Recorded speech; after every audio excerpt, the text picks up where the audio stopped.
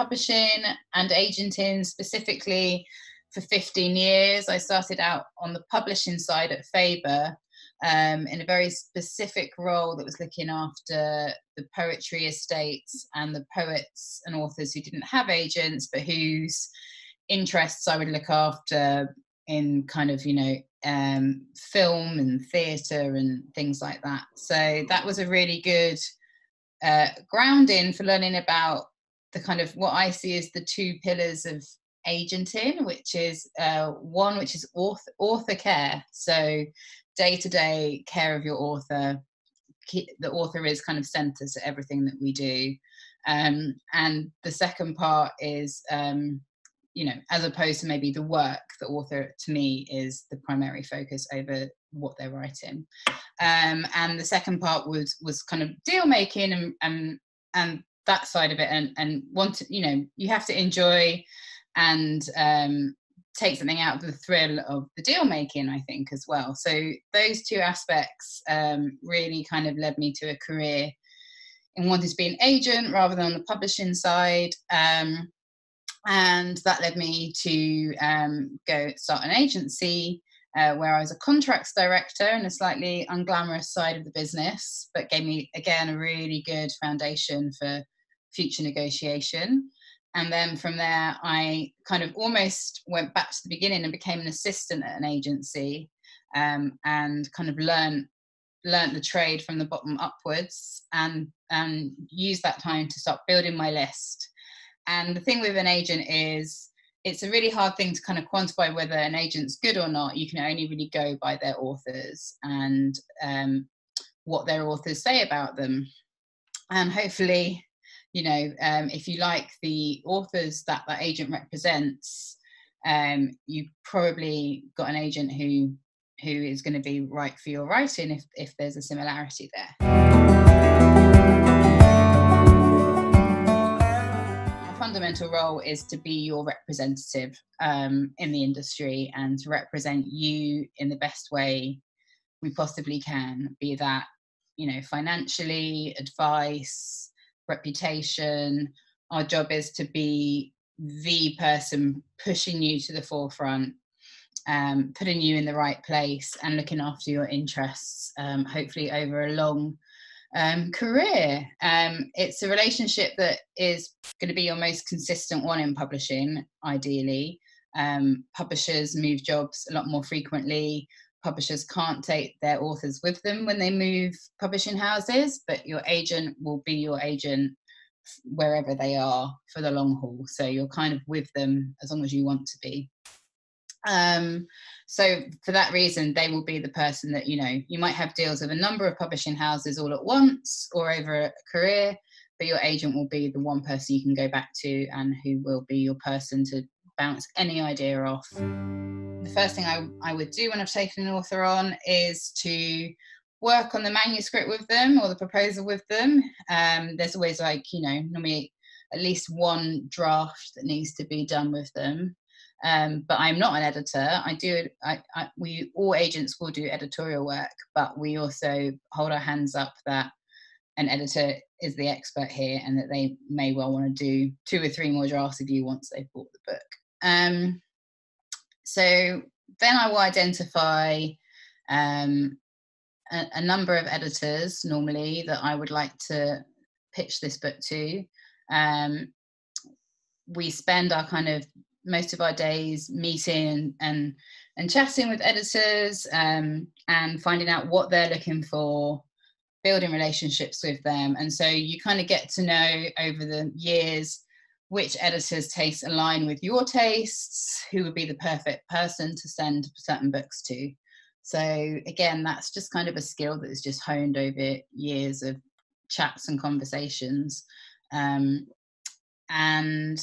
at that point, sometimes I'll start speaking to editors just in a kind of, I see them at a party and I'll start talking to them about something I'm excited about. Other times it's a little bit more formal, where I'll just, spend a morning calling a dozen editors and pitching the book over the phone to them.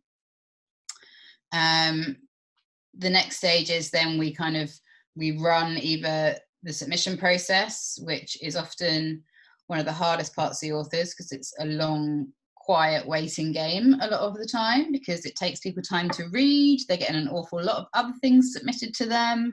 They have to find the time when they're not editing and working on their existing authors to sit down and try and find new authors. Most publishers will have a weekly or fortnightly meeting with their editorial team. So if they really like a book and they think it's got potential, they'll take it firstly to an editorial meeting where they will hopefully get support of their immediate team. And then if they get the support of their immediate team, they then will take it to an acquisitions meeting, which can be like another week or two later.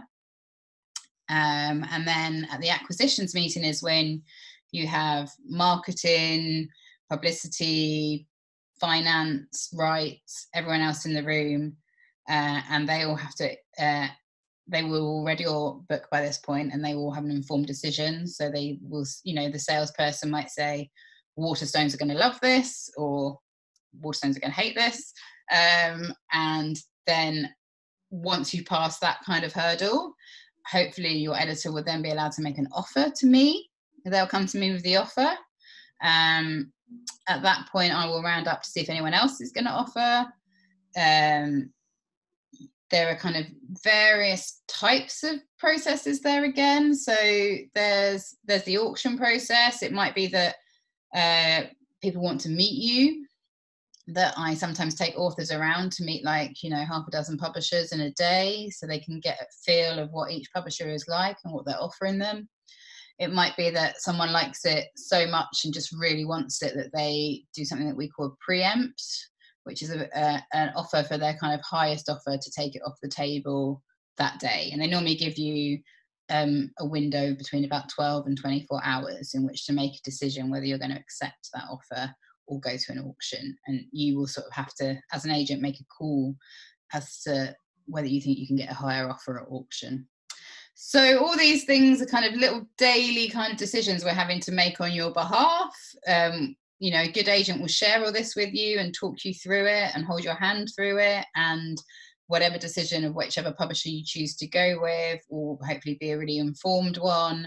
And your agent will give you all of the intel that they know about that publisher, what they do really well, what they maybe could improve upon.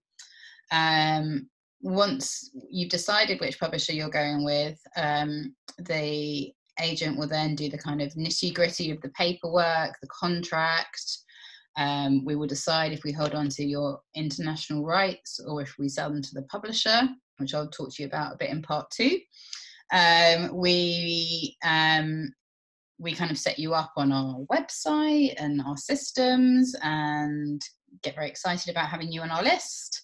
At that point, I will hand the author over to the editor to start talking about the actual edits of the book and how they might shape it.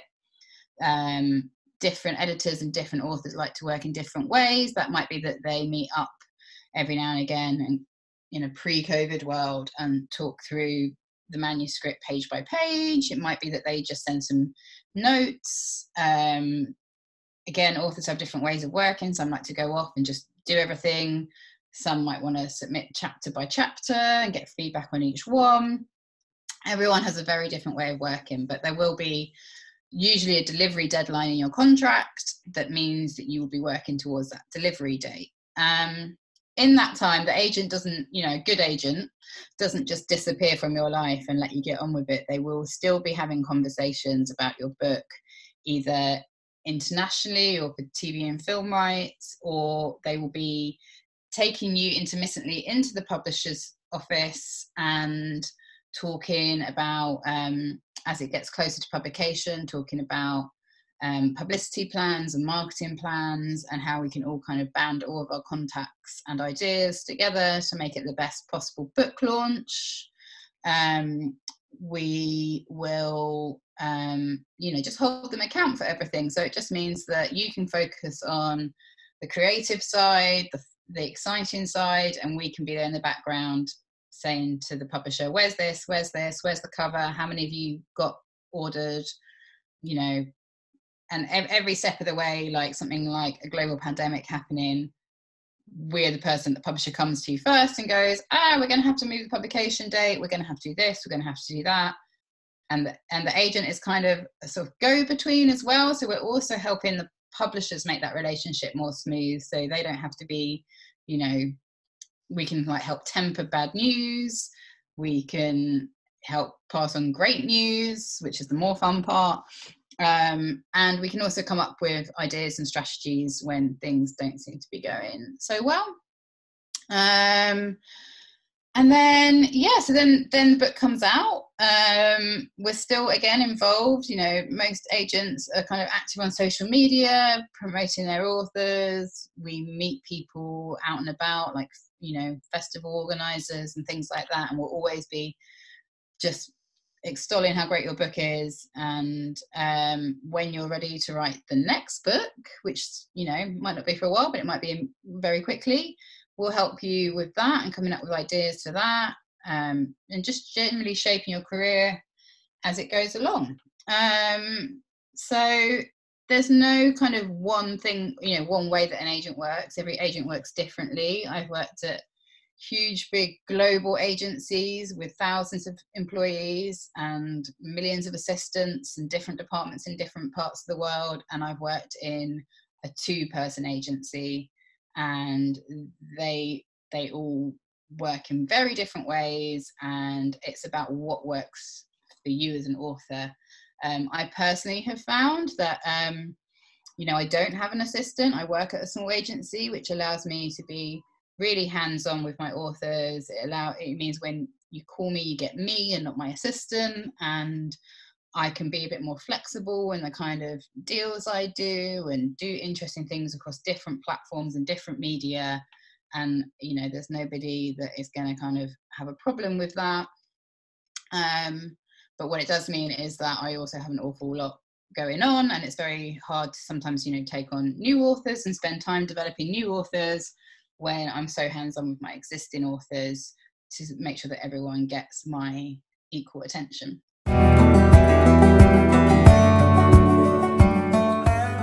The most kind of common and accessible way is through each agency should have submission guidelines on their website. They will tell you kind of what their process is. In general, if it's fiction, we normally want the whole book to be ready. We will ask you probably for the first 50 pages or 3 chapters, but what it can be really disheartening is if you love the first 50 pages and you go back to them and then they say, oh no, I haven't written any more, and then you wait 3-4 years for them to come back with the rest. For non-fiction, we can sell books on proposal, so it can just be a proposal, and again, each agency will have different instructions on how they like that to be, but generally 50 pages is enough for us to gauge whether we're really interested in it or not. So there is also kind of various different handbooks, like the Writers and Artists Yearbook is the most common one, which has up-to-date information about every UK agency, I think American ones as well, and what they do and who they are and how to contact them. On our agency, we all have our own profile and bio, so you can just see which one of us is right for you. Most agents will expect you to only send to one agent at that agency. So I would identify one person at each agency. Yeah, I mean, you know, you might get approached by agents directly. You might even get approached by publishers directly. I always recommend, and I know I would say this, but if a publisher approaches you with an offer, that you ask them to put you in touch with an agent, because it is, for all those reasons I outlined, really good to have an agent fighting your corner. And, you know, sometimes what the publisher wants and what is best for the author don't always exactly line up. So it's always worth getting an agent to fight your corner, and they will always improve your deal and your contract more than they will cost you in commission. And agents don't get paid any commission until they've done that work for you. Do's and don'ts of submitting to an agent. I mean, they're quite basic, my don'ts. They are things like, make sure you get the agent's name right. You will be amazed how often this happens, that people get my name wrong, or I get dear sirs, or I get dear Mrs. Johnson, or, you know, or dear agent. Anything that shows that you've looked up that agent, you've looked into what they represent, you have a reason why you're contacting them specifically, all goes a really long way. So most agents get so many submissions that if you do something basic, like get their name wrong, or send it to like 1,000 agents on the same email, all CC'd, they will immediately delete your email. So really basic, but research the agent you're looking at. Maybe mention books of theirs that you enjoyed, and that's the reason why you are approaching them. Follow their guidelines as much as you can. Obviously, if we say 50 pages and 50 pages cuts you off mid-chapter and it's 55, then that's fine. What else can I tell you? One thing that I always think is something that's kind of a bit unsaid is that when I was an assistant, I had a lot more time on my hands to read, and I was really hungry to build my list. And sometimes approaching, you might see a big name agent who looks after, you know, huge name authors and think, I want to be with them. But actually, you might have a better experience contacting their assistant. You might be read, you might get that really hands-on attention. And the assistants are the agents of tomorrow, and so there's no reason to be snobby that they're inexperienced, and they will have agents around them that can help them with the bits of the industry that they're less experienced of. And every assistant has to start somewhere and building their list. So really look at who are assistants at agencies as well, because I think there's some really brilliant ones out there. And they're doing some really interesting stuff. So that would be my top tip.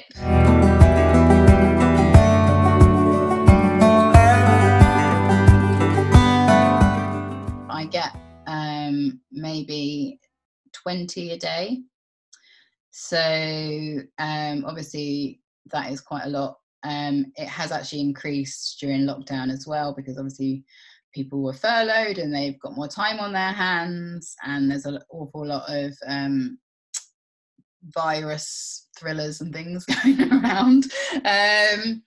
But if something catches our eye, we will, you know, pay attention. And so if something seems right for us and they've nailed it with their pitch, then it doesn't mean that it will just go into a blank hole.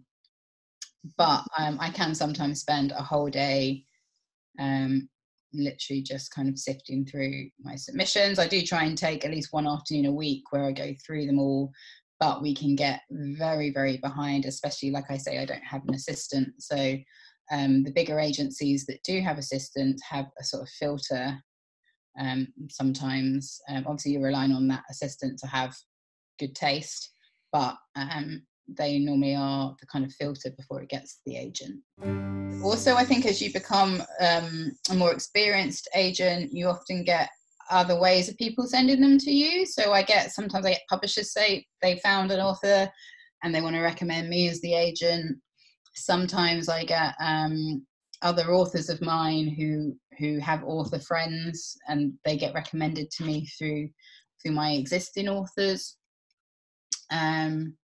So it's not even the only way, and sometimes we directly approach people where we've seen something that they may have written and really want to develop it with them.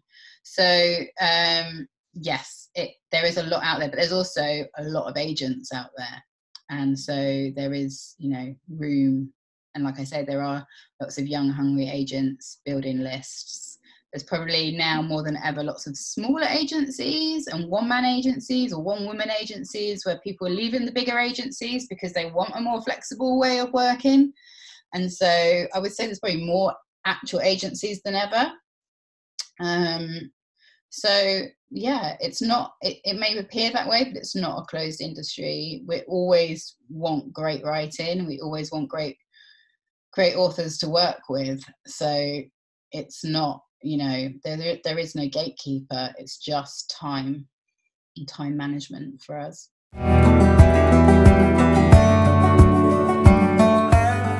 I don't know how often I do it. I've never really kind of looked if it's, probably do it more, like I say, more now than maybe when I started out, where I probably was starting more with the slush pile. There's all sorts of different ways of doing it. You might go to a creative writing event. You might go to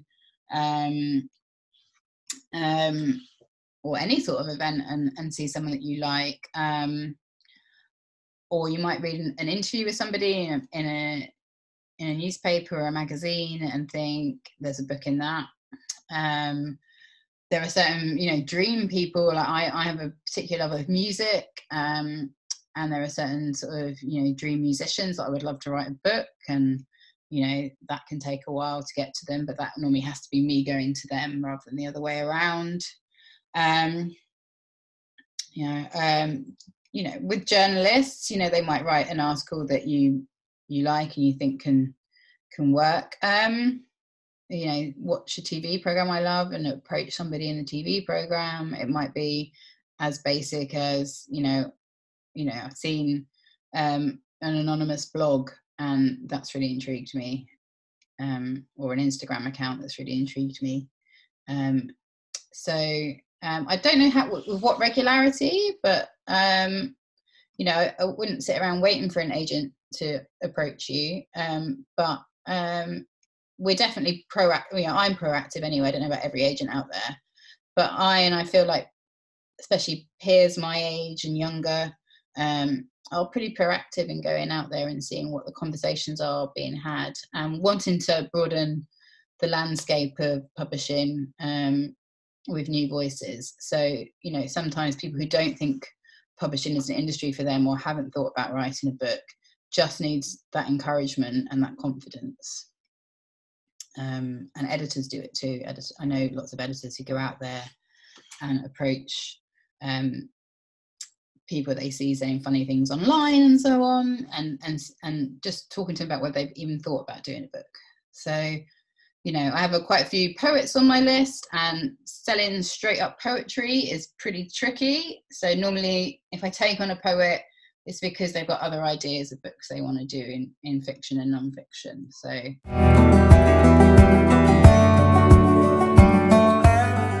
again, like, I never calculate it by kind of year and month. My list is pretty balanced with fiction and non-fiction. My fiction tends to, you know, novels take longer to write, they take longer to sell because they take longer to read. So, you know, if a non-fiction idea is good, it's a good concept, you can normally put a proposal together and get an idea if a publisher is going to buy it in a pretty speedy time. So that's almost like the bread and butter sometimes. It's never quite as exciting as having a novel that you probably spent, you know, at least a year with the author working it up and getting it into shape, and then other people love it just as much as you, and it gets nominated for prizes and all sorts, and it can really go big and turn into films and TV programs. And so there's something really special about the novel.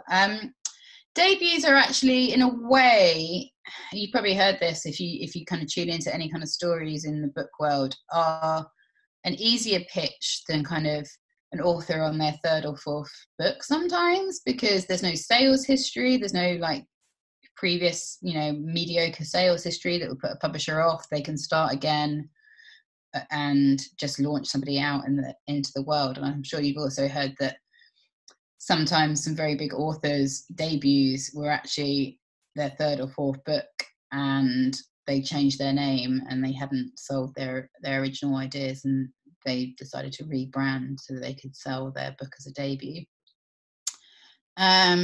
So how many a year? I mean, it depends on the year.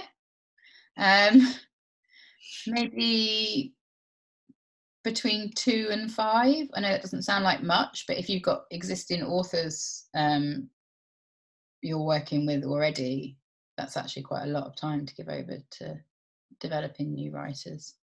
But different agents do different things. Some agents just do fiction, some agents just do non-fiction. I like to do a bit of most things. There's certain things I don't do, which is kind of sci-fi, fantasy, super genre-y crime and thriller type stuff.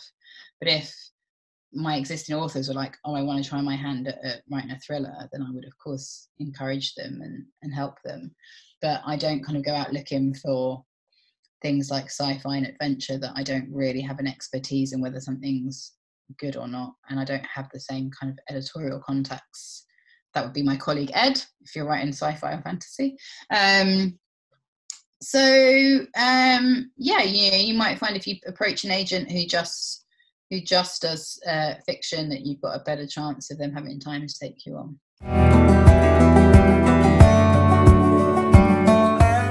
Really useful. Obviously, sometimes people can be a bit grandiose and be like, this is just like James Joyce's Ulysses, or but you know, especially kind of current in the last 5-10 years books that you might compare it to, is really useful shorthand for an agent to know if it's their kind of thing. And especially, you know, you don't have to be on, you know, following anyone's footsteps, but you can, you know, definitely helping people immediately be able to situate it in the market is really helpful. It doesn't have to be a book either. It can be a film or a TV program that has a similar kind of feel to your book.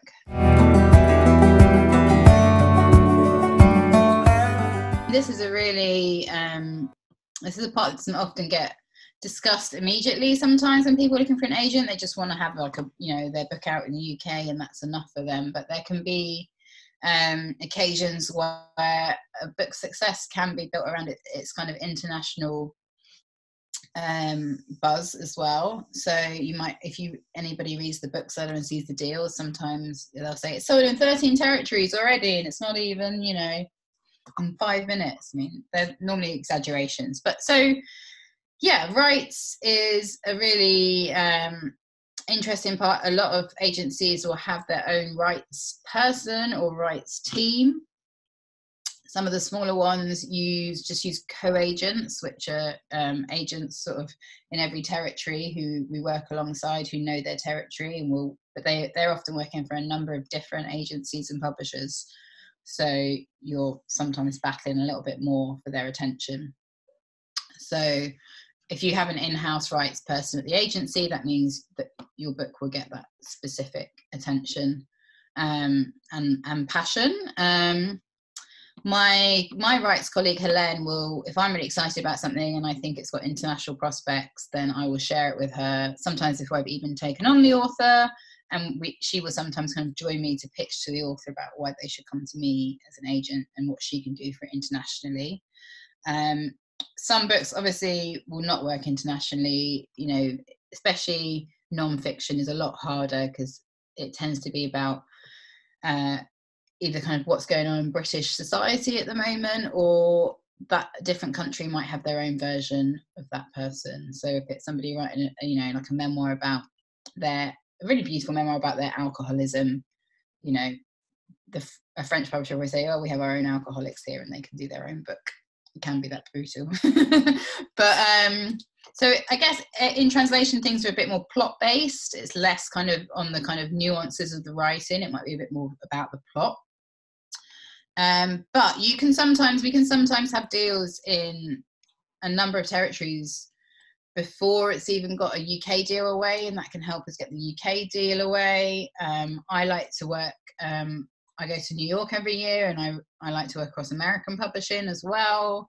And you know, several of my books in the last couple of years have actually been bigger in America than they've been here, and that all leads to like the buzz around them. And so it's a really, you know, and on a basic level, it's extra income for the author. So you might sell the original book for a very modest advance in the UK, but if you hold on to the rights, you can do that advance like 10 times over in 10 different territories. And it's constant kind of income. And it's, you know, most authors just love to be read internationally in different languages.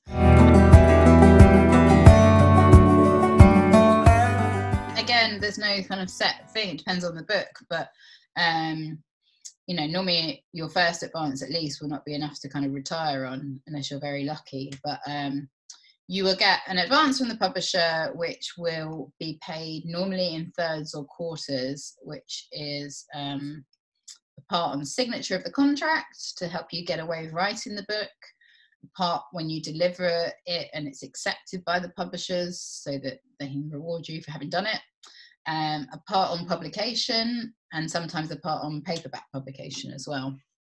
And then that, at the moment, that's one of the things that maybe has been quite affected by COVID, is that publishers are wanting to pay less upfront and more down the line. And that's something that your agent, that's why it's really great to have an agent, because your agent will go, no. Or they'll go, we're not publishing it for another year now, so we're not going to pay the publication advance. And your agent will go, no. So these are all reasons why an agent's really good to have on hand for when things like that happen and there's no one's there to kind of foresee it. And then internationally, advances are normally kind of a little bit more around the 4-figure range, unless you've written like a kind of super, you know, something that's really prime for that market, that they're really hungry for, and there's a big auction. But normally international advances are around the 4-figure mark. But American advances, America's a much bigger country. They print in much larger numbers. So your US advance should normally be bigger than your UK advance. So that's simply because they just print more. They're a bigger country. So, you know, a book that I might sell for, say, £10,000 in the UK, I might sell for £100,000 in the US. That's not like in every situation, but that's, you know, might be quite a good marker. And then the other thing, which is something that I'm particularly passionate about, and that I've actually heard quite a lot of, there's quite a lot of energy there at the moment, is the film and TV industry, and they're really hungry for books that adapt. It's obviously a very complicated process with developers and funding and a number of people on board and different scripts written by different people. But so, you know, probably 80% of TV and film deals don't happen, but the ones that you still get money while they're trying to make them happen. And the ones that do happen will just have amazing effects on your book sales. You'll get money for the actual TV, and it's a really, I think, really dynamic part of the industry that can give a whole new life to the book. As I'm sure anyone that watched Normal People would have seen, you know, just how that has really, you know, that book was already a great seller, but it's just gone to a whole new level from the TV series. So yeah, it doesn't kind of stop once we, like, you know, I can't speak for all agents, but for me, it doesn't stop as soon as I've sold you to your UK publisher. I will be going to New York and talking about you in New York. I will be going to, me and my colleagues will be going to the international book fairs in Frankfurt and London if they ever come back, and talking about you there. The rights people will be, you know, my colleague Helene in COVID has set up a podcast where she talks about one of our books on our list and pitches it and sends it to all the international editors and does it that way, which I think is really amazing and inventive way to do it, because she can't go out there and see them. So it's a, you know, it's a really, it's a constant thing that's always happening. Like you know, some agents do, you know, I'm sure they do just like do the deal, they get their commission, and then they walk away and wait for the author to write their next book. But that's not how I work, and I wouldn't find that personally satisfying. I like to be involved as much as I can be. The other option, if we didn't hold on to the rights and we didn't sell them as an agency, is we would use them as part of the negotiation with the publisher. Publishers have their own rights teams. Again, they've probably got more books that they're selling rights for, so they aren't necessarily be able to dedicate as much time to each book, but they will maybe increase your UK offer to a much larger amount to incorporate your international rights. So then they will go off and sell them. And again, that can be really useful too. Like I had a debut novel with Penguin last year. they had the rights, and they sold it to a sister penguin company in America, who paid a separate advance and everything, but it gave them that kind of immediate access to the American side of Penguin, and they got a really great deal for the author. And sometimes if you can't get a deal internationally, what they can then do is they can distribute it in those territories for you. So yeah, and then once, going back to the model, once your book is hopefully earning enough, so if a publisher bought your book for say £20,000, and then they did £20,000 worth of rights deals on it before it even come out, you would be seeing profit straight away. So you'd be seeing, you know, money on every copy you sold. So that's one of the reasons why that money would go against earning out your advance if you sold it to the publisher, but if your agent kept it, they would just be separate little bits of income that kept coming in. So both models will ultimately earn you money. There's just, you know, people have different preferences, and it depends on the publisher and how good their rights team are and all those sort of factors. Once you have earned out your advance, hopefully you will be seeing royalties, and they are accounted to you every 6 months. So for most publishers, some are annual, but most is every 6 months. And we as your agents will check over those royalty statements, make sure they tally with what we believe they should be, and pay those out to you. So that's a nice little top up that comes in constantly. Other rights that publishers tend to hold on to are things like radio rights. So like Book of the Week, you would get an extra little lump sum for if your book made Book of the Week. Serialization in magazines and newspapers, or things that the publishers tend to handle. So those are all just kind of little incremental ways that your book can start to earn out its advance. The thing about advances is you never have to pay them back. So you might not sell a single copy, but as long as you've delivered the book, and you won't ever have to pay that advance back. And there is sometimes an argument that it's not always best to take a really humongous advance that you've got no chance of ever earning out, because when it comes to sell your next book after your humongous advance, your debut, the publisher will go, well, we're still trying to earn back like £200,000 on the last book, so we can't invest in a new book. So there is sometimes an argument for taking a realistic advance that has a chance of earning out, making you see royalties, and then you're a more viable option for your next book and books down the line.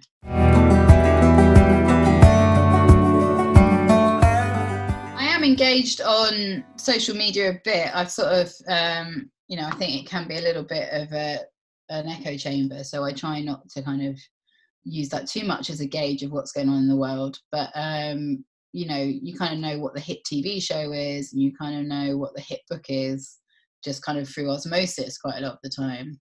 I wish I had time to read every kind of hot book out there that isn't one of mine, but I don't. But you know, I will try and read kind of, or dip into the kind of hot books to know what people are talking about. But I tend to try and not follow trends. Like if a book's good, and if I love the voice and the characters, then it doesn't matter what the genre is and what the market is saying. There are certain parts of the market where it's much more specific. So for example, I do a little bit in the kind of lifestyle cookery kind of area, and you know, there was a time where everyone wanted a vegan book, and then there was a time where everyone had their vegan books, they didn't want any more vegan books. And so with something like, and the kids market is a bit similar, and there are certain trends, like, you know, this week it's vampires, next week it's romance, next week it's like queer stories. You know, it can be a little bit more, if you're before the trend, you're too early and they don't want to take a risk. If you're a little bit too late, they've already got their author doing that on their list. So you've got to try and hit that moment where people are ready to try something new and they see a movement, but they haven't yet bought every book in that field already. So yeah, I mean, I try not to follow it in a sort of religious way and go out actively looking for like, oh, I really want some like, you know, uplit, which was like a buzzword that was going around last year. I would never kind of approach stuff that way. I do personally feel like there's a dearth of kind of romantic comedies with sort of fresh ideas, and I do feel that there's a space outside of the horrible kind of chick lit kind of tag for really smart stories about women's relationships with friends and partners that I haven't seen loads of. But you know, there are certain things I have a wish to see more of, but I don't. I think, you know, people and editors that I work with and who are doing interesting and successful stuff, I don't think they're going out there looking sort of cynically for like, who's the next Sally Rooney or anything like that. I think, you know, if a really talented young Irish writer came across my path, I'd be excited if their book was good, not because I could sell it as the new Sally Rooney, and that could be a detriment to them as well. So that doesn't really answer your question. I think personally for me, if the writing is great and I love it, then it wouldn't matter if it fell into a trend or anything. And you know, like I say, there's something a bit kind of disconcerting about there being a trend for like Black voices or queer voices, because trends can disappear and it shouldn't be trendy. It should just be part of the canon for me. And so I'm glad that those voices are getting elevated and that those writers are getting paid on par with other writers. I think that there's something a bit distasteful about being like, oh yeah, you know, writers of colour are suddenly actually selling books, so now we can just take them on. That wouldn't be why I would approach someone.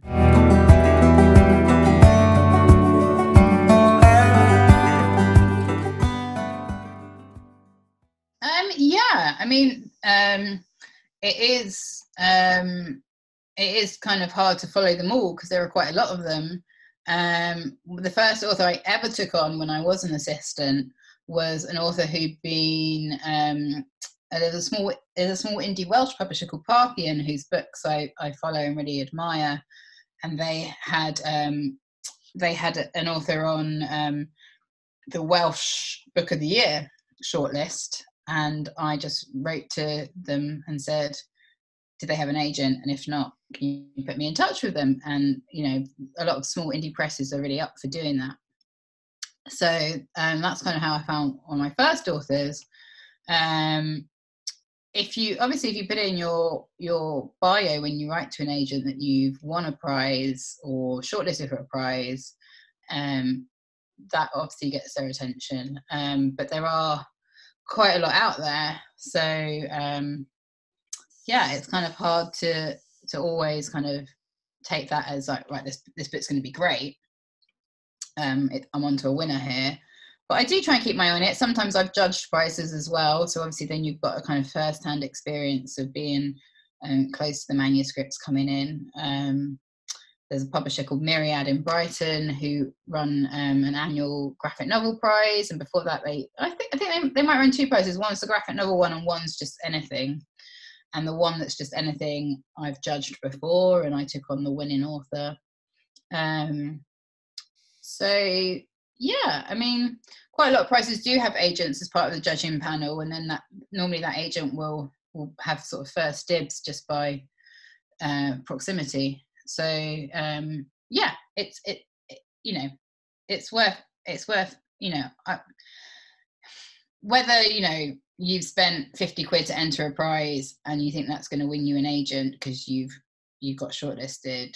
I couldn't promise you that, because there are an awful lot of prizes out there.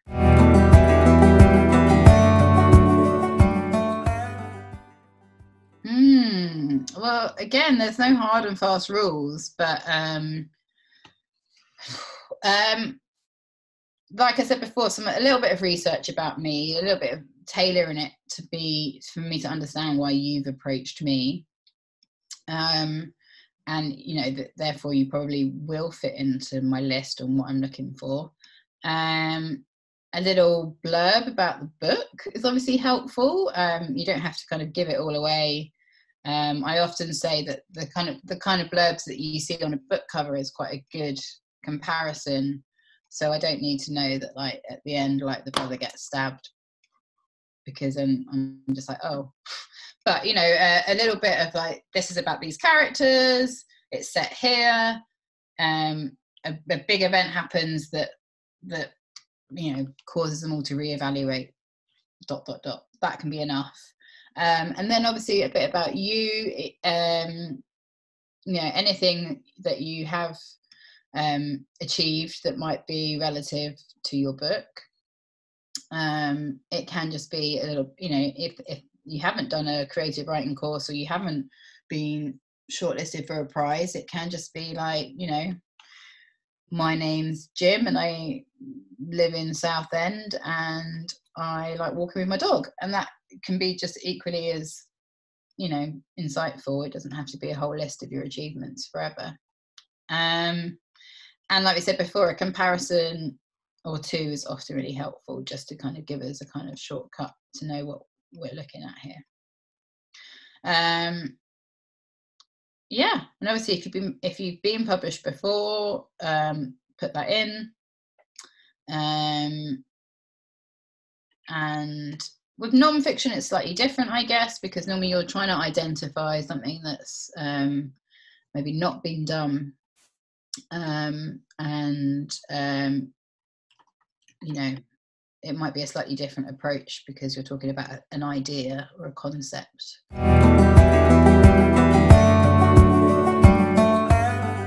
I think it depends.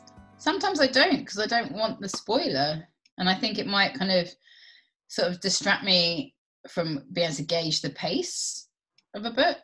If it is the kind of book that has, like, you know, a big reveal or anything like that, then it might be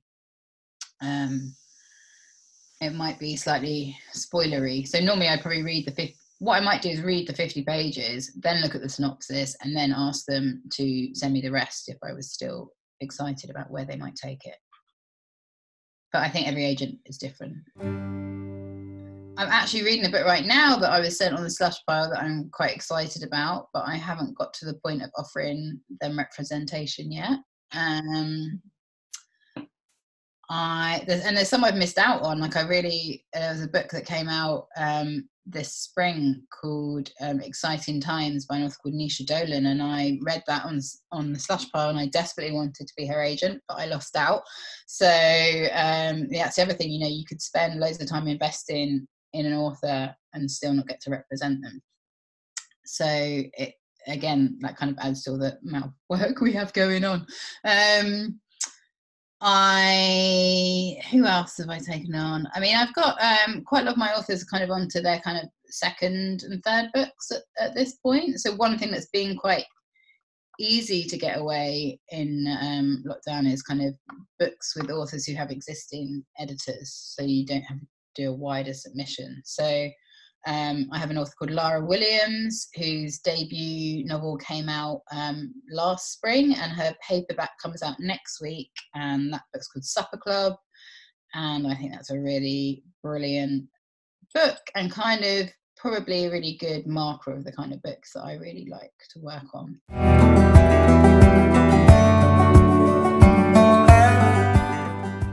Instinct and experience mixed together, I think. I mean, you can normally tell if something, you know, something grips you or you're intrigued to turn the page. That's just a natural instinct, and you just hope that other people feel the same way. Or if a voice really captures you and you respond to it, it's a really like gut instinct, and it's very hard to kind of quantify that.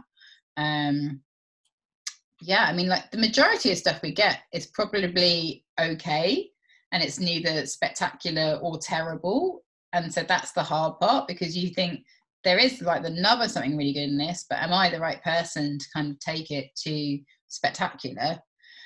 Or are they the right writers to be able to take it to spectacular? So the majority of stuff is just pretty decent, but maybe not people will park their money decent. So that's probably the hardest thing about it, is that, you know, it's very rare that you see something that's terrible, and it's whether you keep going and you're excited about the nub of an idea. Stuff that's just kind of brilliant on a sentence by sentence level, I guess it's just an instinctive thing.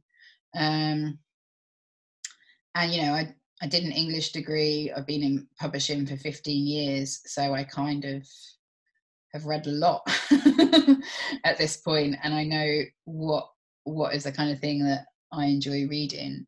And yeah, I mean, you can tell pretty quickly if something's great.